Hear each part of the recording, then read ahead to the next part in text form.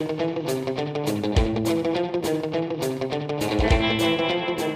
looking at how to kick for young children, particularly about how they drop the ball. If you drop the ball right, it greatly increases the chance of a better kick happening.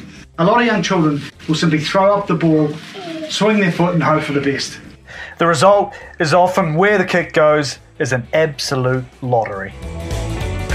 When Huxley throws the ball up, the ball gets to about here. There's a long way between the bottom of the ball and her foot, correct? The ball could move in the air, which could cause your kick to go everywhere.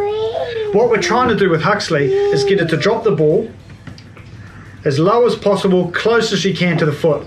Now, that distance, if she drops it here, it's only this distance which the ball's got to move. We're going to use a plastic bag to try and reinforce having your hand low and keeping your drop nice and low.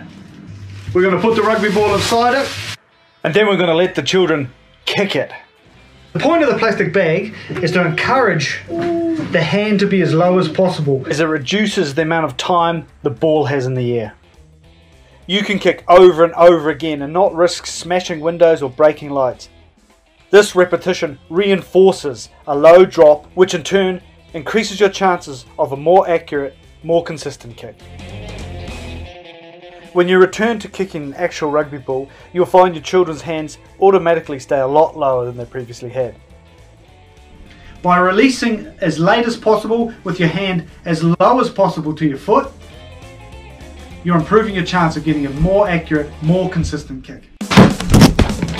Dan Carter, world record point scorer, gives us a masterclass on the drop punt, drop kick, spiral, and the place kick.